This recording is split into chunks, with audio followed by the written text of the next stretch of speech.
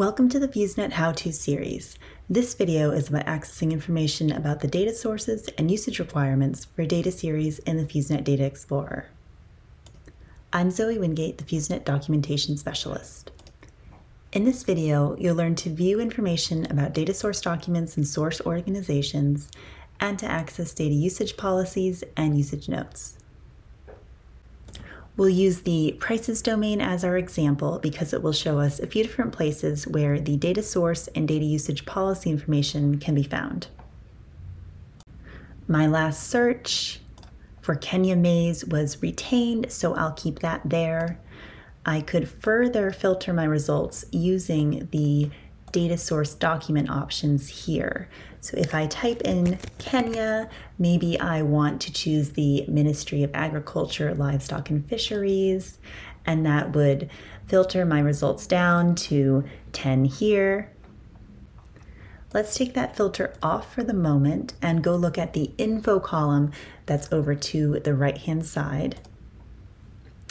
Now, if I hover over the information icon here, I can see the source document name and the data usage policy.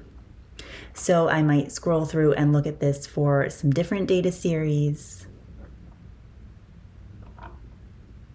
And you'll see we have a couple of different source documents showing up in these results.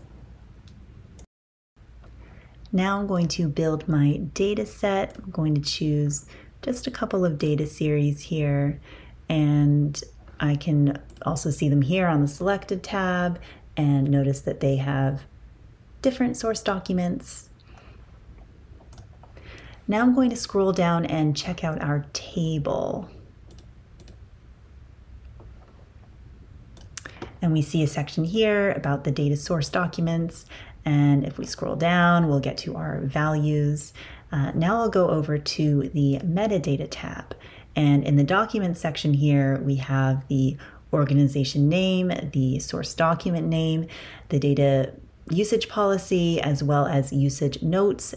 So for both data series, the usage policy is public and users are required to acknowledge the original source.